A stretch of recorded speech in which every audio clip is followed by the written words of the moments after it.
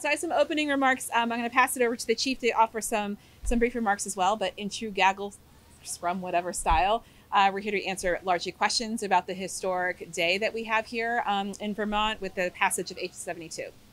So just to begin, I want to extend some really very deep gratitude to the legislature for following the evidence and the data to vote to override the governor's veto of H72, the bill that will allow an overdose prevention center pilot to be established here in Burlington. As folks know, a mere 2 to 3 months ago, I was a state legislator. I was very much an advocate and proponent and supporter of H72.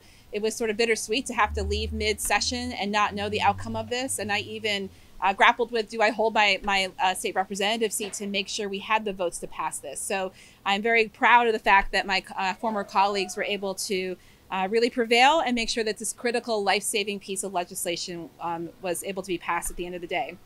I also want to extend my gratitude to the many advocates who have persistently advocated for this life-saving intervention, including the former Mayor Merle Weinberger, Burlington's substance use policy analyst Scott Pavick, former state representative Selena Colburn, Chittenden County State Attorney Sarah George, and so many dedicated harm reductionists. This veto override is a crucial next step towards establishing an overdose prevention center in Burlington. My office will begin working with the necessary city departments, the city council, and community partners to ensure that our community is ready to support the first overdose prevention center in the state of Vermont. H72 appropriates $1.1 million in the next fiscal year through the Vermont State Department of Health for the creation of an OPC pilot here in the city of Burlington. And with that funding commitment, it goes all the way to fiscal year 28. In the coming weeks, we will be working with city staff to ensure any local barriers are addressed, including zoning and any other legal requirements that are needed to make sure this is a successful pilot here in Burlington. And with that, I'm going to pass it over to the chief, and then we'll take informal gaggle questions, I guess, whatever a gaggle is. You know what gaggle is? Did you know what? Am I the only person? Okay, cool. Cool, I'm humble enough to know that. Hey, Steve. Hi. Hi, everybody. Good afternoon, everybody. I just wanted to speak really quickly to my support of the OPC in Burlington. So far to date, we have seen 150 overdoses as of Sunday. That is down from the 204 that we saw to this date in 2023. It's a 36% decrease. Our average per month in 2023 was 37. Our average currently is 27. So we are seeing some real headway against this crisis in this city with the work being done by this city. The fire department began the community response team in response to this crisis, and we have had folks out there on a daily basis working in this population. What I've received for feedback is meeting people where they are when they're not in crisis is the most impactful way to meet them. And my feeling is, and it's taken me a minute to get here, but my feeling is that the OPC will allow that to happen. It will allow folks to meet folks when they're not in crisis or, where they are, and allow conversations to happen and people to feel like they can be helped and not judged. So I think that's an important step toward harm reduction, and getting people the help they need. Thanks, Chief. And this is Chief Michael LaChance, Chief of our fire department. I should have made a much better introduction than that. Sorry. No, you don't apologize. I apologize. Introduce myself as well, I guess. Well, in gaggles, we do it informally, Yes. I think. So I'm just going to overuse that entirely, so make sure it gets somewhere in someone's shot. Okay, great. I also want to acknowledge that we are joined by several folks from the city, including some of my other department heads. And I really appreciate the ones who are able to come, of course. But this shows how this opioid crisis has been impacting us across the city, across the state for that matter. But I really appreciate, we have our director of our library here, director of business and workforce development here as well. This is really something that has impacted us throughout the city, and we're working really hard to find solutions. And again, OPCs are a critical piece of the puzzle. And I'm so pleased, frankly, to be able to have this as part of our options here in Burlington. So we're happy to answer questions that folks might have. Any idea on location, general location? I knew you were going to ask that question. So the ink's not even dry yet on the bill, of course, but I think what is important to know is we're starting to get to work. We need to make sure that the location is sited properly. We need, and most importantly, that the public is fully engaged in the community process about where we select things. As someone who's lived in the Old North End for 20 years, for example, we hold a lot of critical supports and services that are very much needed for folks who are the most vulnerable. We have the Elmwood Pod location, for example. We have needle exchange on the edges of the Old North End, high concentration of emergency housing for people, which is critical. I'm very proud of that from our neighborhood. And we need to make sure we're really citing throughout the city a location that makes sense, that's also respectful of other services. We want to co-locate where it's the best practice, but we also want to be mindful of impacts on community. And as I said initially, we want to make sure the community is really engaged and making sure we're finding the right spot. What's the timeline look like for when you're hoping to open? Well, I'm taking this very seriously, that in the bill itself, it says it will be effective upon passage. That's pretty rare in legislation. As a former legislator, it shows how immediate and emergent this issue is. So I want us to start meeting as quickly as possible. I met just yesterday, a few minutes after hearing that instead of not overriding the veto, we suddenly did override the veto on that roller coaster. I met with the city council president to even start having our initial conversations of how to coordinate between the mayor's office and council of how to get things started. So internally, we have zoning to consider, we have legal pieces to consider, we have community engagement to consider, and then of course, as we are ready as a city, engaging our community partners and then the community at large. Would you, a year from now, the center would be open? Certainly within a year. I hope as soon as possible. But again, we are the first pilot. So I want to make sure we do this right, that we don't rush things or cut corners, that we have the supports needed to make sure this is successful. I have a great responsibility to the people whose lives that we're trying to save here and impact, and the people we're trying to help encourage get to treatment. That's an important thing to get right. So I want to make sure that we are not rushing things, but moving with an urgency that is really needed on this critical issue. So it sounds like you have, when you eventually do open the center, it sounds like you have adequate funding for 1 year. So I'm assuming you've been thinking about further years.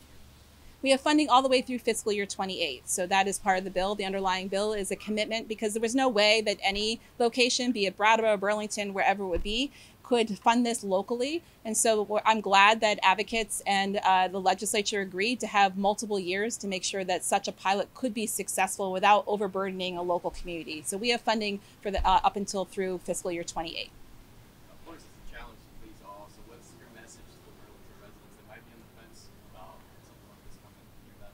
Yes, this came up a lot during the campaign. So for 5 months, we talked about the opioid crisis, the issues of folks who are struggling with substance use disorder in general, but specifically opioids. And a lot of people, I think, took to heart the deep complexities that there are, understanding that the opioid crisis today is very different than 20 years ago. The toxicity in our drug supply is real. The high level of addiction that happens to people's brain chemistry is real. You talk to any resident up at UVM Medical Center, or probably any medical professional, they need us to understand, and I understand now, this is a severe medical disorder, and understanding how we respond to virtually every other medical disorder with care and response and treatment and understanding is exactly what is deserving of folks who are struggling with substance use disorder. So as we talk about that and put a human face to it and understand that we are literally losing lives that we do not need to lose, to me, that starts to shift the culture and understanding that people have around it.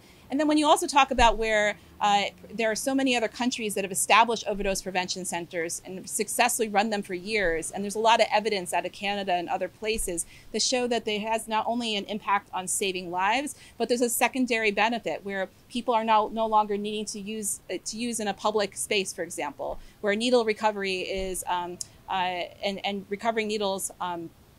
The numbers of needles being discarded drops, where even low levels of crime numbers drop because people have a place where they are supported, where they get to be able to build the critical relationships that get them to treatment. So to me, these kinds of conversations and level setting with people helps us to change the attitudes so that we can be a community of care when dealing with this great crisis. Yeah. So on the location, you mentioned the Old North End. So are you saying maybe you don't want to overburden a certain location with having a lot of services? I mean, it's really the whole city open, so obviously on transit lines and stuff like that. that? So I think it is really important to think about sort of like a rubric of things with also, of course, an equity lens. And that includes looking at access to public transportation, where other things are co-located without over-concentration of things. I want to be mindful of places where people who are in recovery are going for their services so that there is a trauma-informed and just location considered. I also want to make sure that we're working with our medical providers to do best practice of where we should locate such things. I want to work with the fire department, with our police department, to make sure we're thinking about where they would best recommend a location of such a center. So once the center is up and running, how do we best get people there? Perhaps people who either are kind of pushing health away or are just comfortable using it at home or even out in public. So part of this is making sure that we are starting to build those relationships that are fundamentally built on trust, and that takes time. Although I've also heard anecdotally where people are hungry for this option to know where they can go, test their drugs, be able to kind of not have to use in the shadows. Even our own state Department of Health has put out a bulletin in the last year or so that says, do not use in private, but do not use it kind of alone, because again, the toxicity in our drug supply is so potent that there's a high risk that you will overdose and then be alone and potentially die. And that is a real reality here in Vermont. We've heard so many of these stories, not just even here in Burlington. So I am sure that through good site placement, good public dialogue and engagement, and then working most critically with our partners, our medical providers, our folks in the recovery services and elsewhere, that we can really get the word out and then build that trust that people can come and be supported, and ideally, again, find a path towards treatment, which is, again, one of the most important things that this center represents. Does the health department have any role going forward in how this will operate as far as, I don't know, just no one's done this before, so is Burlington going to make up how it all works and what types of folks will work there, or is there still some collaboration with the health department? So in the bill itself, I was actually early on, I collaborated with the firefighters, the BFFA, and the fire department to really make sure we had language in there that was reflective of the kind of staff we need working there. In part, again, with best practice, but also to make sure we weren't placing even more burden on our local fire department. So that's already in the legislation. And I'm going to look to Joe or others here around any rule setting and rulemaking that's being made in the Department of Health on this. Yeah, the department will establish guidelines, and they will also establish the grant, administer the grant funding. The regulations are completed by September 25th. Great, thank you for that. And then, of course, the City Council here in Burlington needs to sign off on any grant that we submit once that's all established. So there'll be that is required under the now law.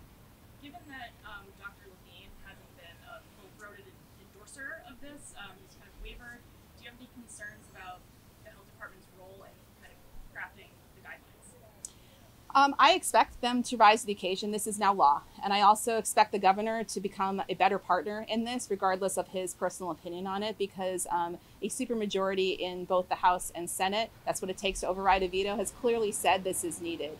And so for me, this is about making sure, as a legislator, when laws are passed, then the administration must implement it. And so we are here, and I stand ready as now the mayor of Burlington to make sure that we hold the Department of Health accountable. But I would much rather them be partners here as we break some significant ground. Again, at the heart of this matter is saving lives and supporting Vermonters. So I'm pretty sure the mission of the Department of Health, and hopefully the mission of our governor, is to make sure that we are all collectively working together to support Vermonters.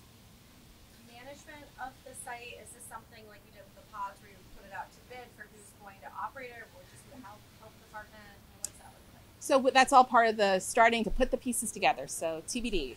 Great. Yeah.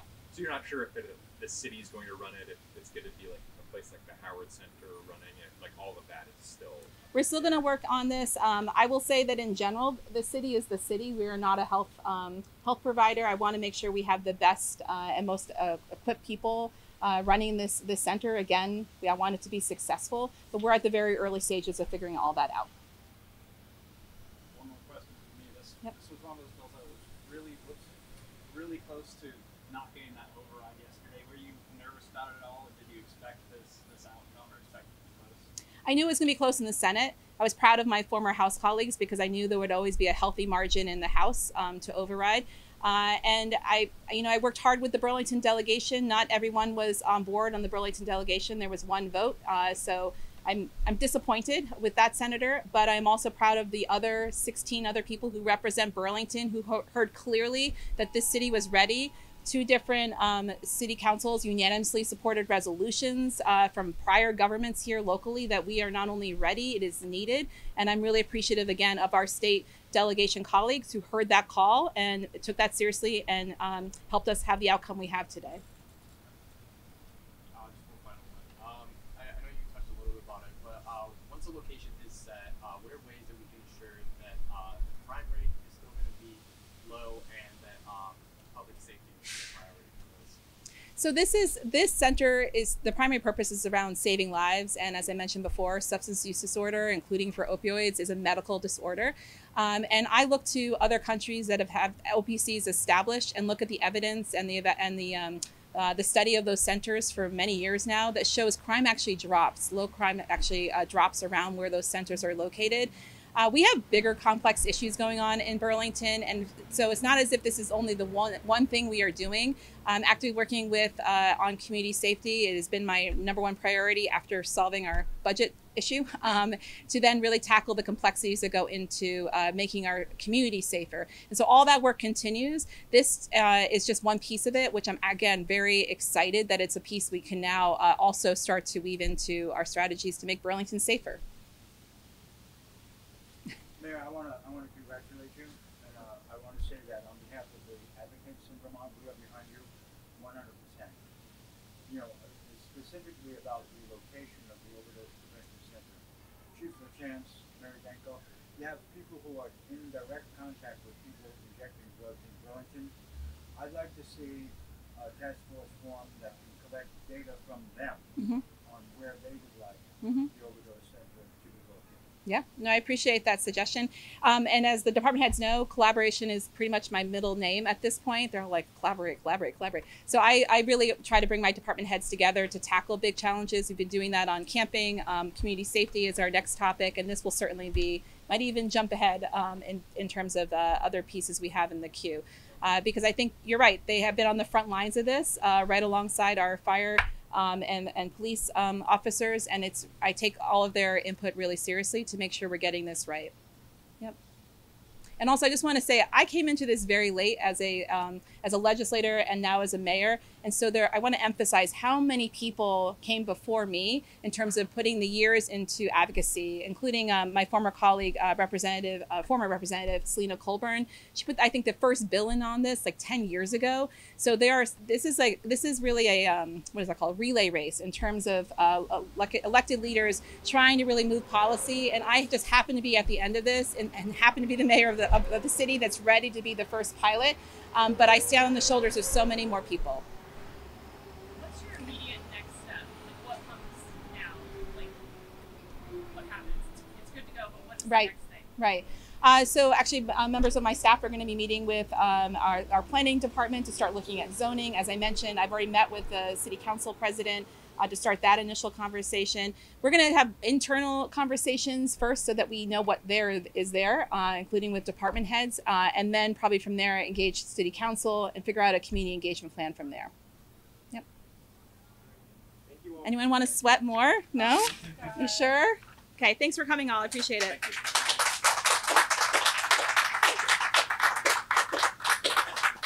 Chief, thanks for being here. All right. Did you want to answer any of those questions? No? Hi, everyone. My name is Ed Baker. I'm a person with lived experience of drug addiction, including injection drug use and homelessness.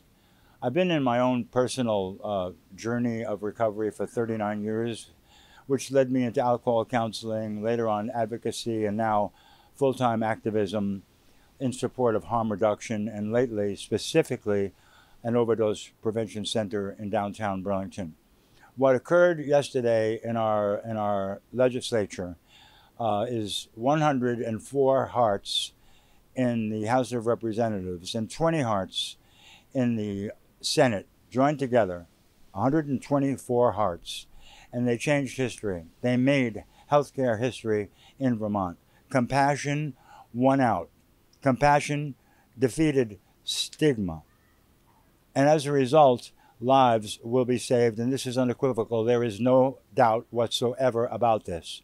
An Overdose Prevention Center will open in Burlington, Vermont. We will serve the most at-risk population. People dying, interestingly and tragically, at the rate of 1 per week in Chittenden County for the past number of years. We are going to do something about this. I couldn't be happier, but also I'm very suspicious about obstruction, about delaying, about stalling, and about other very small-minded techniques to not allow this to be a success.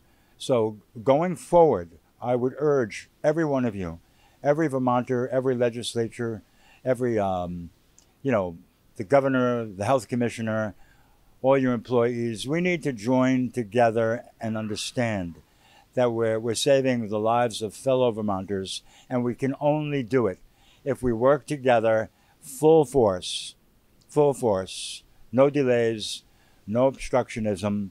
We have to join in this. So thank you. That's my hope. People ask me often, why do people inject animal tranquilizers, Ed? Why do people inject fentanyl, a lethal poison? What is going on here? First of all, if you looked at the self-care function of the brain, the self-care function of the brain in people with addiction, it just doesn't work. It's flat out. It's not informing them of safe practices or dangerous practices. They have addiction. They're going to get the drug, and they're going to self-administer the drug, period. That's what addiction is. The other reason is people with addiction can't get anything else. It's called supply shock. Since 2013, 14, 15, around there, fentanyl was introduced into our drug supply, the illicit drug supply in America. And today, last year, 2023, in Vermont, fentanyl was involved in 100% of opioid overdose deaths. 100%. There is no heroin left. There is only fentanyl, and tragically it's laced with xylazine, a horse tranquilizer which causes terrible tissue infection and sores that are practically incurable without medical attention. So we have these people, many times our family members, our fellow Vermonters, our neighbors, literally at the mercy of merciless international crime organizations reaping wild profit from their addiction.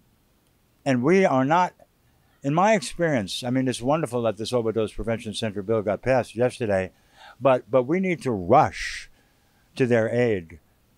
We need to behave like there is a public health emergency, because there is a public health emergency. These people, each additional week that this Overdose Prevention Center does not open in Burlington, one resident of Chittenden County will die. So when I say urgency, I mean urgency. And I know we have the skill to do this. We have the resources to do this. We have the will to do this. We have the science to do this. It's as if we have a puzzle, and not a large puzzle, a puzzle with all the pieces face up. And we're looking at it. We know where each piece goes. And this puzzle is going to save lives. And for some reason, we just haven't put it together yet. We need to put it together. And it's political will. Political will, really from the top down.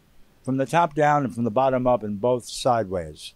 We need political will joining together to save the lives of our children. When you meet a parent who's lost a child to accidental drug overdose, and I've met quite a few, and you get to know them, and you hug them, and they weep, and you feel their heart beating, and your heart starts to beat in response to their heart, and you feel their grief.